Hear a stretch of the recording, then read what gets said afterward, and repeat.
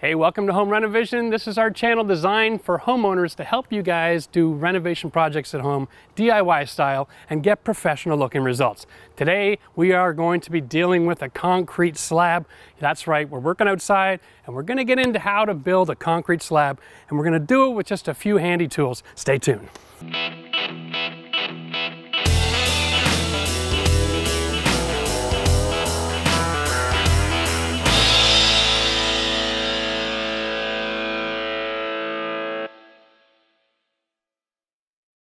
So in this project, we are building a shed in the backyard, and we're going to build it on top of a concrete slab. So we thought that we would take the time to go through the process for making a concrete slab, because there are a lot of things you can use when you know how to use concrete. You can make walkways and foundations for small buildings, and you can just have like an unlimited opportunity to solve problems around your house with concrete if you know how to use it. It's also a great foundation if you're building stairs or even going up and on off the deck. So there's no limit to it, right? But you got to get the process proper, and this is what it's all about today. There's some science behind it, and if you understand the science, then if you run into specific problems, you'll know how to solve them too. So let's get busy here.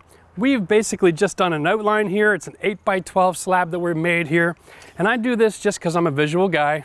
I like to see what I'm going to end up with, and I can kind of use this layout here to identify my problems. So the process is simple. First, you have to have your layout. Second, you got to get rid of your organics, because there's no sense building anything structural on top of grass. It's going to end up rotting and everything's going to be moving around, and you'll get a big crack in your concrete, and you don't want that. So we have to remove our grass, get these stones out of the way. We have to build a frame. We have to level the frame. We want to introduce gravel because we need drainage. We can use that to level everything off. Then we'll get into the mixing of the concrete, and then we'll deal with how to finish it off so you get a decent look. Now, in this video, we are not going to be approaching this as professional concrete installers. I am not one. I work with concrete a little bit, usually just filling holes in basements. But in this video, we're going to show you how to use some of the basic tools you have at home so that you don't have to spend a fortune in order to get into the concrete business. Here we go. So basically, we just have a few basic garden tools. I'm pretty sure everybody has these if you own a house with a backyard. Otherwise, you wouldn't have much need of a pad. So we've got some stone shovels, and this is my little garden shovel. This is great, it's for edging, but this does a really nice job of getting the sod removed, okay? And just a thought, if you have a lot of sod and it's really thick grass you need to remove, there is a sod cutting machine that you can rent, and it drops a blade in there and it does a really quick job. It can be a little bit of a pain in the butt picking it up and cleaning it and taking it back, but if you're doing a large area, it makes a real quick work of that. Next, we're gonna need this large tooth rake. This is for moving our gravel around, of course a level, and then various shovels because we have slope. Almost every yard has got a kind of slope, so you're gonna be moving some dirt. Can't get away from that. And then that's really it. It's not that tricky. The only other secret weapon we have here today is we have a concrete mixer. We're not mixing concrete in a pail. If I did 50 bags, I would probably go through a dozen pails. The little technique I use of mixing concrete in a pail for filling a hole in the basement doesn't work here, unfortunately, because after the third or fourth bag, the pail blows up. So we've gone out and picked up this little handy dandy homeowner version of a cement mixer. It's one bag at a time. We're gonna put it through the ringer today and see how well it works. Hopefully it lasts the whole day and we don't run into problems. And of course, our tools are in the description below if you want to take a look. And we have an awesome wheelbarrow over here. I don't know where Max got this thing. It's got 2 tires on it. I love it. It just seems to make the whole process a lot easier for moving things around. Now, there's not much else to do other than talk about the fact that we have to get dirty. It's hot today. I'm gonna be a mess. So let's just get to the chase. Time to get dirty. So like a lot of jobs, step one of your project is always preparation. So what we need to do is remove our organics and our stones here out of our way so that we can have a nice compacted gravel base. So we're gonna just get dirty and roll this up and get it out of here. And we're gonna start by trying to salvage these big blocks, because I would like to use these as a ramp later for my lawnmower, so that I can open up a side door and push that lawnmower into the back of the shed instead of coming through the front door all the time and getting everything dirty. That's a great way to lift a rock. Sweet. So when you're removing sod, remember the roots for the grass are actually what you want to get rid of. So you're looking for about an inch to a quarter, and that's generally what was left after we pulled those big stones out of the way. So all you do, get this little garden rake. Now look at this. Once you're underneath the roots, everything comes up real nice and easy. That's not that tricky, is it? That's why the beauty of this straight blade, right? That does all the work for you. You don't want to fight it from the top because you're trying to cut through all the roots. Here we're just separating this root material from the dirt.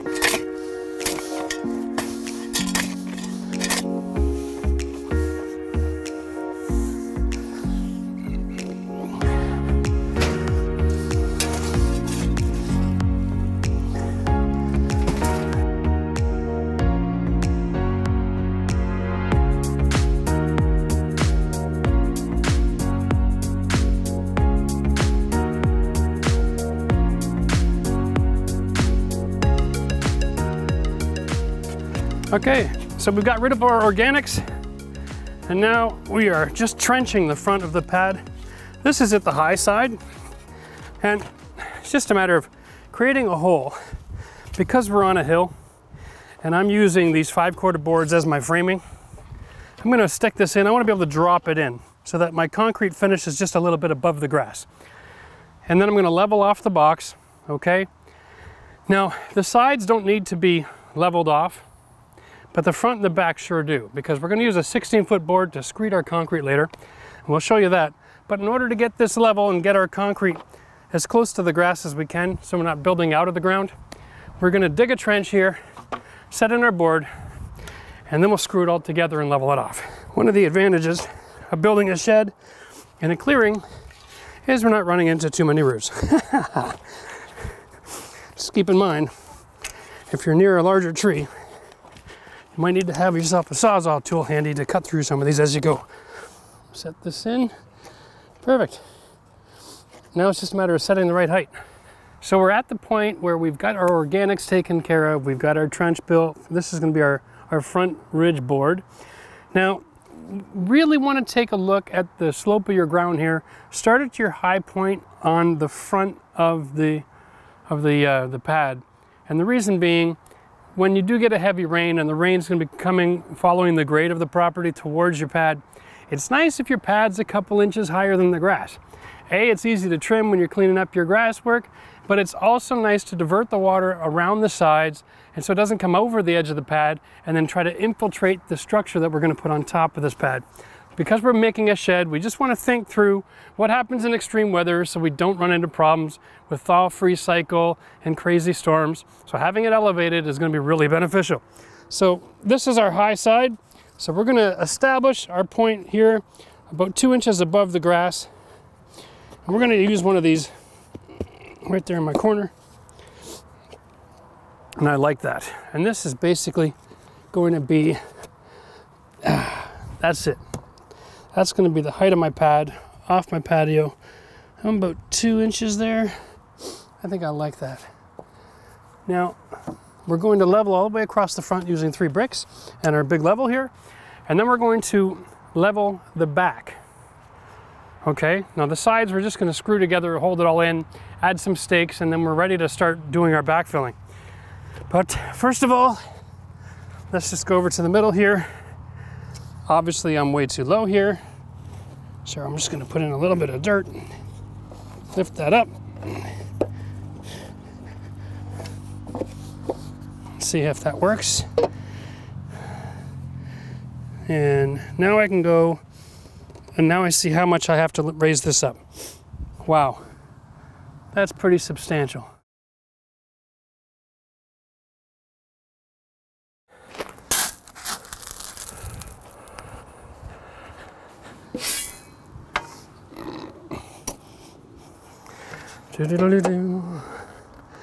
Finally, we have more than we need.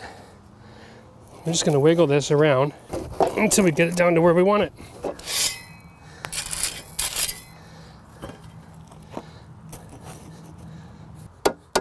Perfect. Now, just a quick note, the longer your level, the more accurate it's going to read, especially when you're dealing with lumber. This is a 6 foot, so this works really well in a lot of cases. So now that we have that level, I'm just going to put up the sideboards, throw one screw on each end, just to keep the joint closed. Now we're going to go set up at the back side, do the same thing there, only this time we're going to use one of the 16-foot boards, and we're going to level from the front side to the back side and get this all squared off as well. So we've got our 16-foot board here, and this is almost one of these situations where you want 3 hands. I'm going to lift this board now, and I'm going to find out roughly how much I have to build up before I get too crazy. There we go, that's level. Amazing, eh? Wow, just a little bit more than that brick standing on end. That'll give you an idea of how much buildup we have to have back here.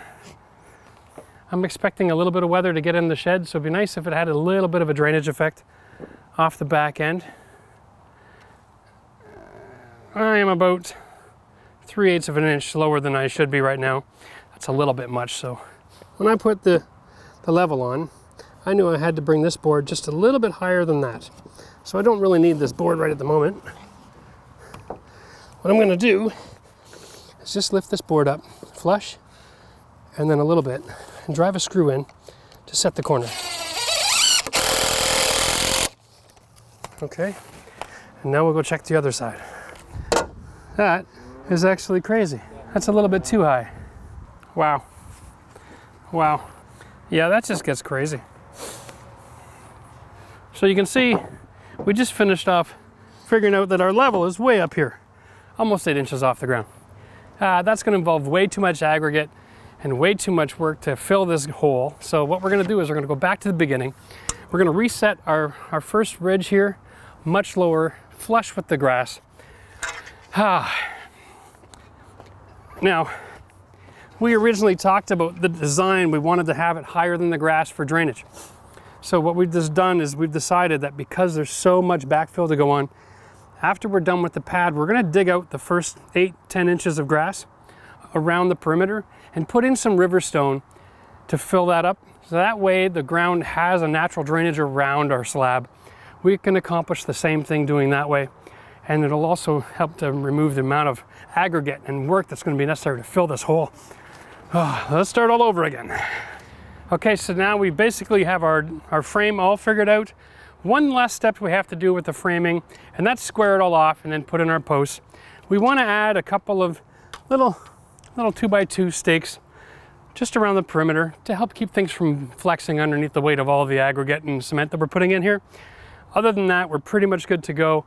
We have some reinforced steel that we're going to put in as well after we put in our stone, and that is going to be just to provide this slab with some strength, because we do have 4-season weather here, and when the ground freezes, it'll help hold it in one piece and it'll raise and fall together in the winter time. And that'll be really important because basically it freezes around the outside first, and as the frost line creeps in, the ground starts to lift, and you want your slab to lift together and then settle together. So the reinforcement on anything outside is super, super important. Now, to square this off, it's time to get a little bit of Pythagoras theorem going. I know that sounds scary, that's math, right? So what we're looking for is combinations of 3, 4, and 5. So 3 feet on one side, 4 feet on the other side. Then the other side of that triangle should be 5. So if we go 6, 8, and 10, that's what we should be looking for. Wow. I'm only a 1/4 inch off, and since it's a slab and it's outside, I think that's about as square as I need to make that today. Fantastic eyeballing job. Woohoo! 1 on the short side, 2 on each of the long sides, 1 on that short side. I got extra ones. Yeah, we're just gonna drive them in here. That works.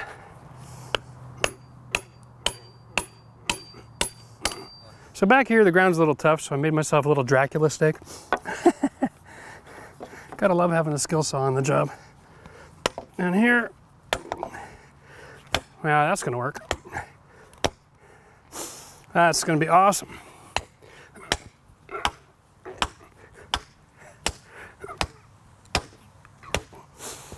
The best thing about concrete, folks, it's not art, it's just science.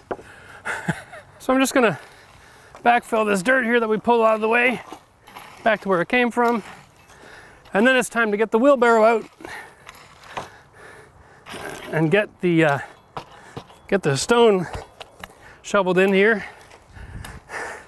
Before you know it, it's gonna be time to pour concrete.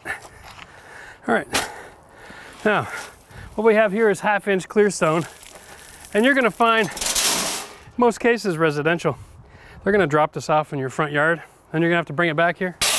And you can either bring it back when it's time to fill the pit, or you can do some of this work in advance. So just remember, when you're ordering stone delivery, make sure you understand the context of the contract. Are they dropping it at the end of your driveway so that you can't get your car out? Make sure you're prepped and ready to go for that. Because most cases, these delivery services are just drop it at the driveway and go. And it only takes them less than 5 minutes. And if you're not paying attention, they'll be done and gone before you realize that you got a lot of shoveling to do in order to go pick up the kids from school. And just keep in mind too, the cost of the stone's 2-yard purchase, 36 bucks. It'll vary depending on your region, but it's about the same kind of price, right? And it's the delivery that costs the money. But if you were to bring this much stone back in bags from a building store, it would cost you maybe $400 or $500 for the same amount of stone if they package it in plastic for you. So for that kind of money, you can buy yourself a handy dandy wheelbarrow like this with 2 wheels, and it's so much easier to work with. Bloop.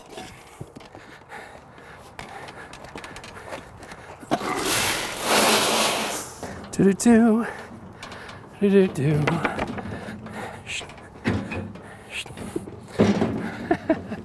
So I've got about 20 trips of the stone, and then we'll be able to set our rebar. Woo.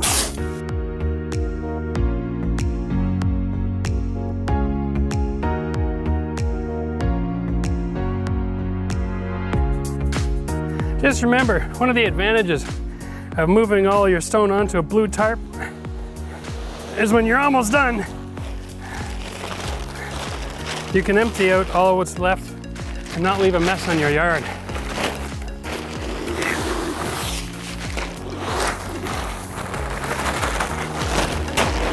Ta-da!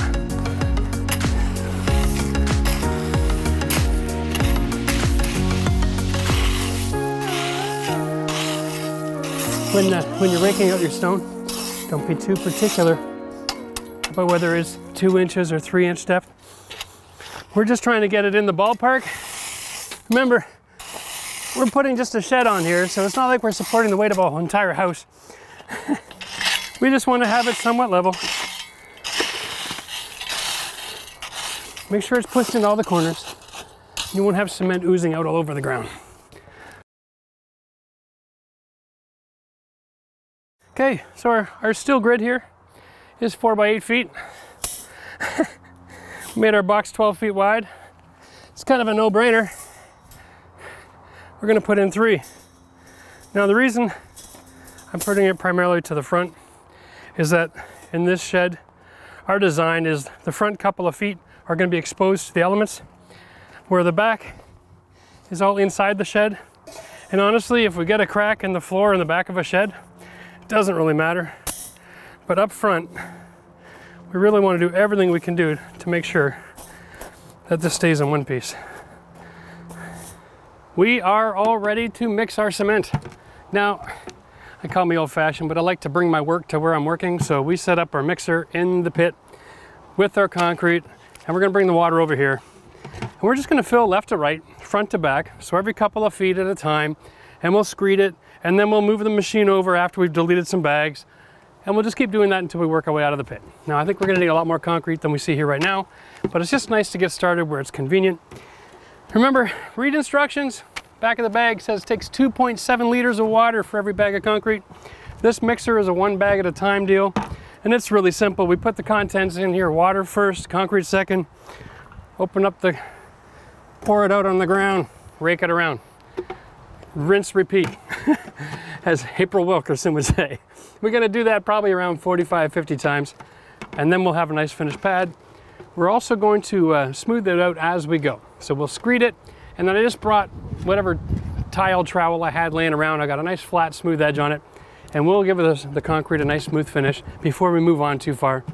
So anyway, we're just going to use this measuring cup to figure out our 2.7 liters, make a black mark on our pail so that we can do the same thing over and over again and have some continuity with our concrete. Really, life is that simple sometimes.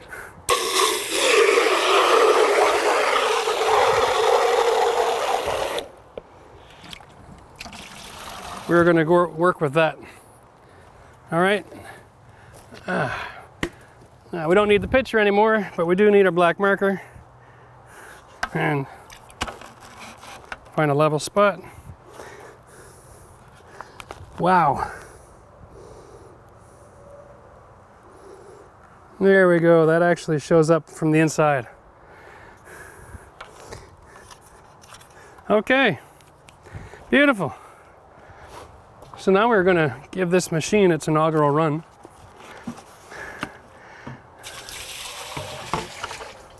Now Max picked this up at a local store, and it was a floor model. It did not come with instructions.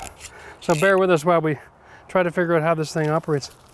Let's see, we'll just push the green button and see what happens. Oh yeah. All right, we'll get this bad boy turned on. We do not have the ability to lock this in place. I think this is going to be a long day.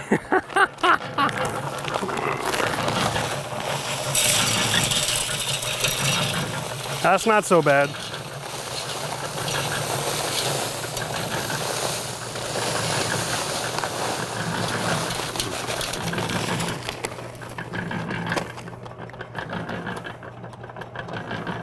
It has a mind of its own.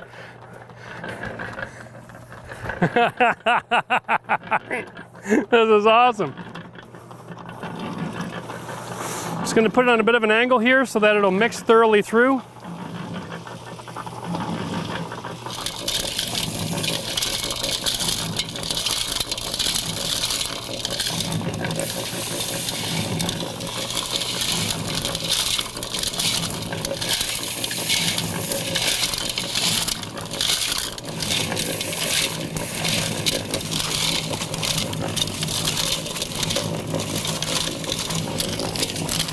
All right.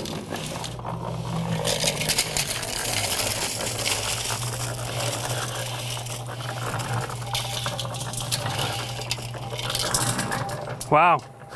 I'm thinking we're going to have to do this on a time-lapse video so I can get Max to help me. This is a two-man operation. So I think obviously the 2.7 liters per bag, those are directions if you're mixing it by hand in a wheelbarrow. Using this kind of machine, you're going to use a little bit more water, or it just won't mix up properly. Part of that's because it's leaking, but I think part of it's just the nature of how this tumbles. Anyway, that's all right. Let's just get at it, because that's a lump of cement right there, and we got to get moving this thing around.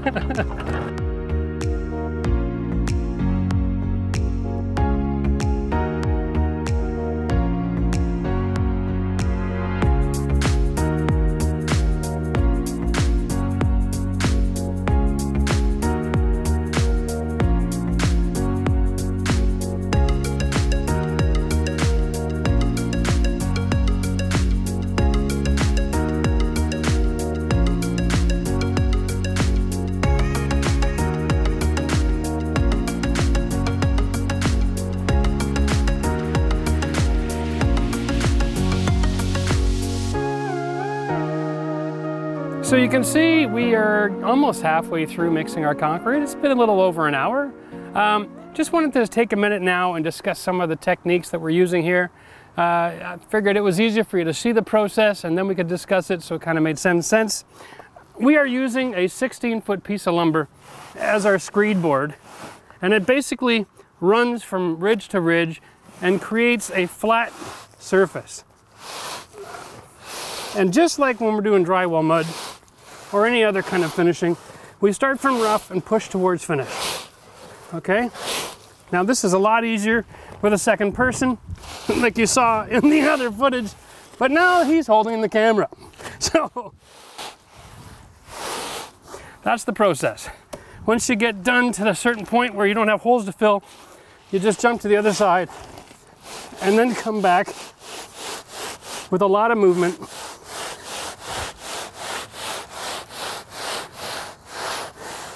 And you can see that's how you get your surface.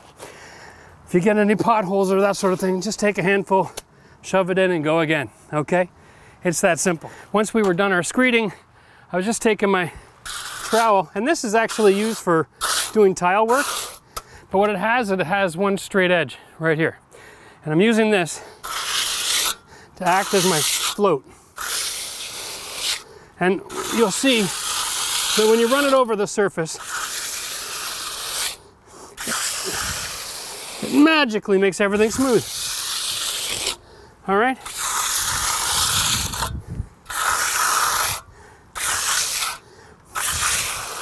After about 45 minutes, the concrete sets up, and then you can just take your big shot broom and lightly drag it across the concrete.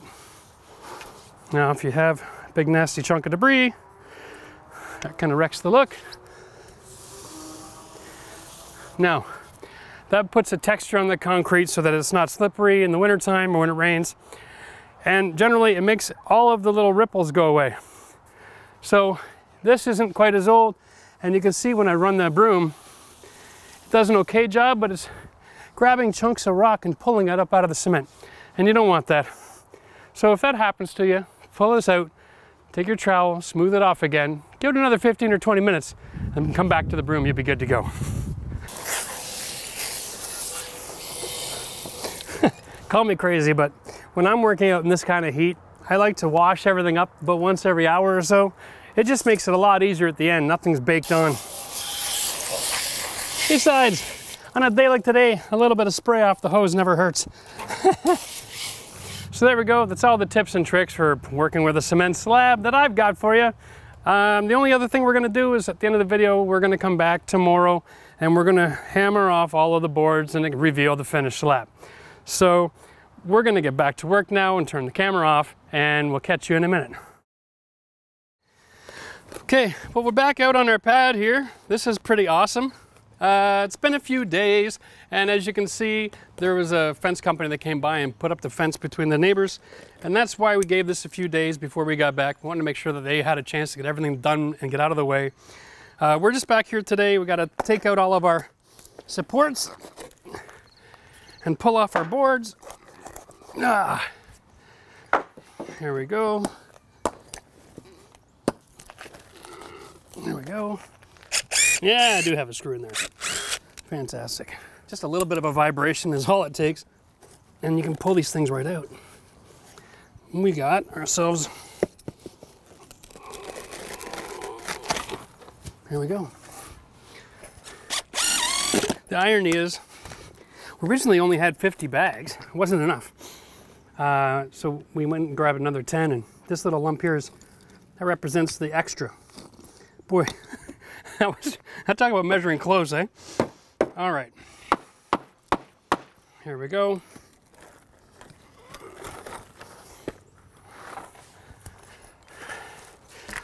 Well, my assistant and I are out here taking a look at the pad now. Just wanted to go over a couple of basic details. This is a 10 by 12 foot slab. It took a full ton of gravel and 60 bags of cement to get this finished. So give you an idea of the kind of volume you're looking at for a 3-inch pour. You can use that sort of math. You can also go to the stone yard and you can give them the size and square footage and the depth that you're going to work with, and they've got a little calculator on their computer and they can formulate your stuff for you. This was actually poured over 2 days because we were running short. So what we did is we poured this whole section and across the front, and then after it had set for about an hour and a half, we managed to broom that and got a pretty good look. The second day, this was done, so that's why you see the line. It doesn't really matter. We're building a shed and it's going to be 7 by 10. So all of the second part of the pour is going to be inside the shed.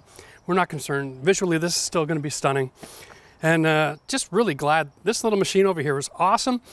We're really pleased because we didn't expect it to make it through the whole process. We thought we'd be mixing the last few bags in the wheelbarrow, but it held up really great. So kudos to that machine. If you're in the market for a cement mixer, these little one bag at a time, they're good little machines. And so if you're wondering about the Dunsworth, the funny story here is Max was actually inspired to do cement work. He was watching a video by an actor who was in the Trailer Park Boys series, and he lives out east and done a bunch of concrete work at his house. And so Max was like, I gotta get me a cement mixer and I'm gonna do some concrete work. So when the idea came up to put the shed together, Max was like, oh, I'm gonna make this huge pad for my house. And so he bought this machine. And so since it stood up to the test of time, he's nicknamed it the Dunsworth in honor of the actor. So I think that's pretty darn cool. Well, there we go. As you can see, as a DIYer, you can also make a rather large concrete pad if you need to without buying all the fancy tools.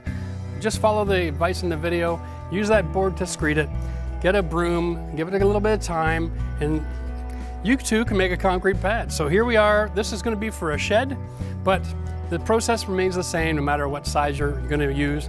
Thanks for joining us on the video. If you have questions related to the concrete pour, then by all means put them in the comments below. And if you're curious about other things you can use it for, ask our questions. Can you use a pad for such and such? We'll be happy to help you out with your specifics. And don't forget to check us out on Instagram. We're really enjoying growing that audience. So if you're an Instagram person, check us out there as well. Home Renovision DIY.